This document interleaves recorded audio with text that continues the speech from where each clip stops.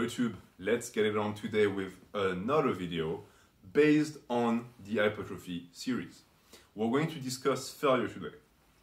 And as far as the topic of failure goes, I have my own understanding of what going to failure means. Going to failure does not mean that you fail. These are two different things. If you actually fail, then you failed going to failure. You should just go one rep shy of failing.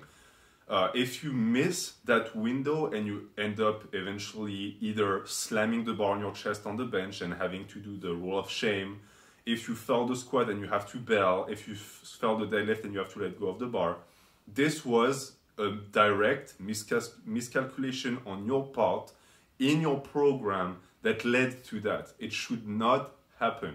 For size, if you're a powerlifter and you're training for strength, it might be something that is a prerequisite, but it is not something that bodybuilders should experience. Every time you fail, you messed up. Now that that has been said, how do we make sure that the practice of going to failure with our lifts is going to lead to hypertrophy and muscle growth? Well, first off, what we talk about when we say going to failure, meaning going one rep short of failing, means that you reached a point where you are at the upper echelon of the intensity range and you cannot go anymore because you are at 100%. 100% means that you cannot get another rep. So if going to failure leads you to 100% of the intensity, the next rep that's going to be 102% is going to be the rep that you fail. So you want to get to the top of that intensity range every single time. And in my opinion, that holds true across the board. There is no point, at least from what I think, to not go to failure. Because if you don't go to failure, what are you doing technically?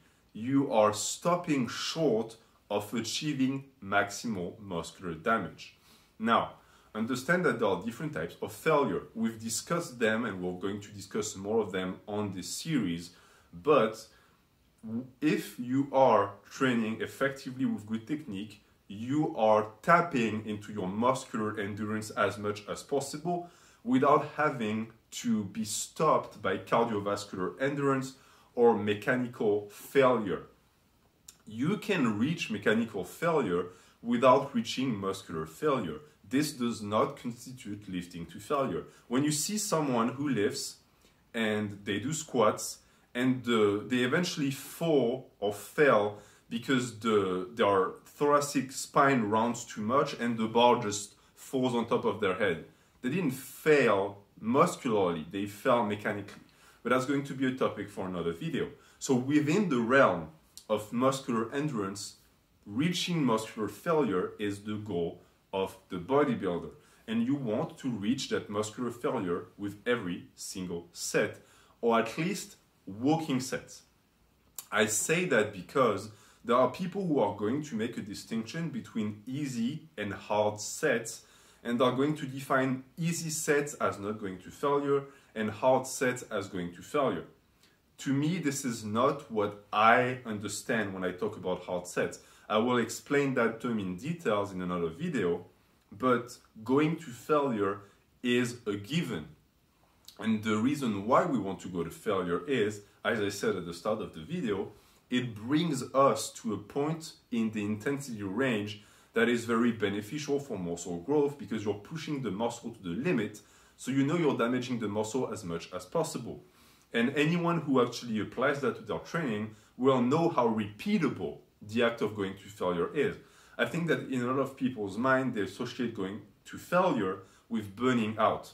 But the intensity you use for lift when you go to failure with it is going to be directly correlated with the time the muscle takes to recover, the potential for injury, how much you can recover even within the same session, etc., etc.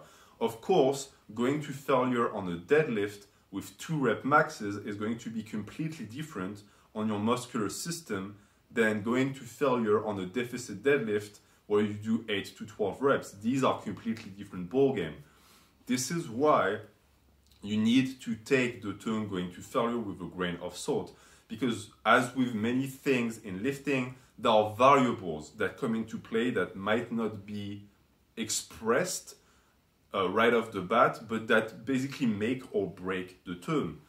If you go to failure on super heavy lift with super high intensity all the time, then yes, your practice of going to failure is unbalanced and it's not going to lead to good gains.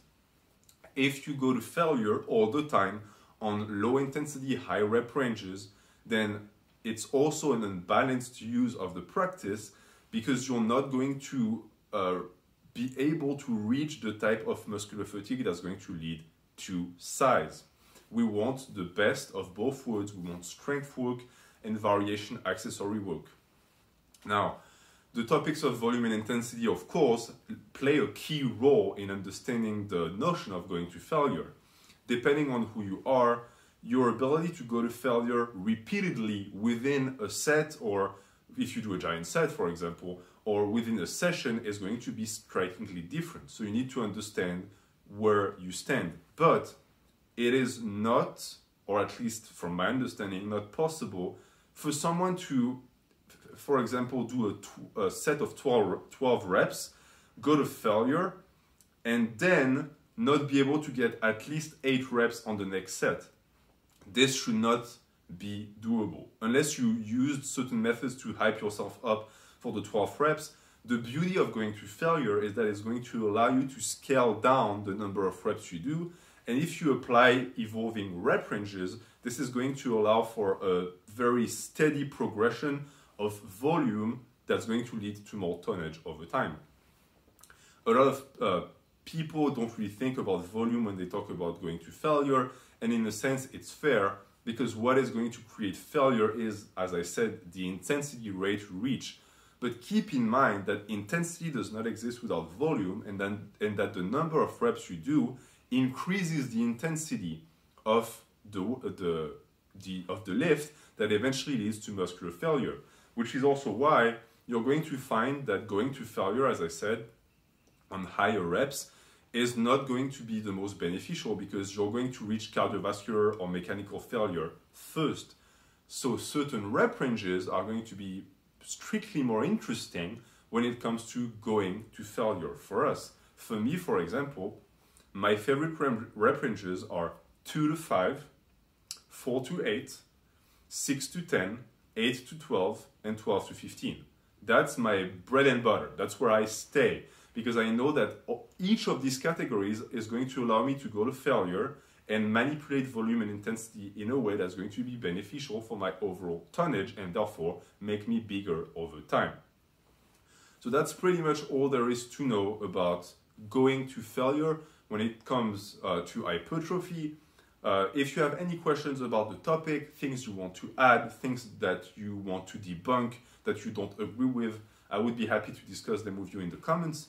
Please leave a remark below and I'll be happy to discuss with you. Have a good day.